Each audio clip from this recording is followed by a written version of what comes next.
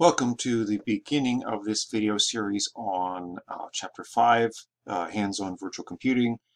Chapter 5 and Chapter 6 will be working with Microsoft's family of products. Hyper-V, well, you can do Hyper-V at the desktop and at the server. The Hyper-V managers really looks the same in both ways. In both places, there are some slight differences between Hyper-V, the way it works on Windows 10, and Hyper-V, the way it works in Windows 2016. I've already done some demo videos about getting Hyper-V working inside a virtualized a Windows 10 instance inside VMware Workstation.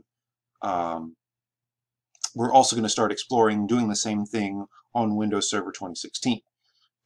In preparation in Chapter 6 for turning that Hyper-V server into a System Center server, integrating it into an Active Directory domain, etc. We're going to talk about the various settings that are available, and we're going to work with virtual machines in Hyper-V in a number of different ways. So the first thing to do once you get your Server 16 system up and running is install the Hyper-V role. That will, I believe, also bring along file and storage services, but you don't need anything else. You don't need Active Directory. Your Hyper-V server, and you can do this with either Standard or Data Center Edition. You cannot do this with the Essentials Edition. The Essentials Edition of Server 2016 does not support Hyper-V. We'll cover that, we'll reiterate that point in just a minute. So we're going to work with the Hyper-V manager.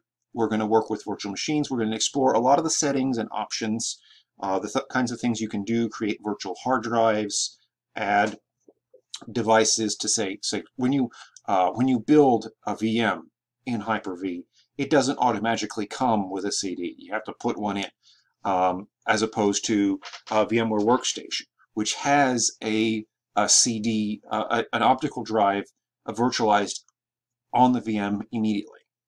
So the next video I'm going to start talking about installing Hyper-V.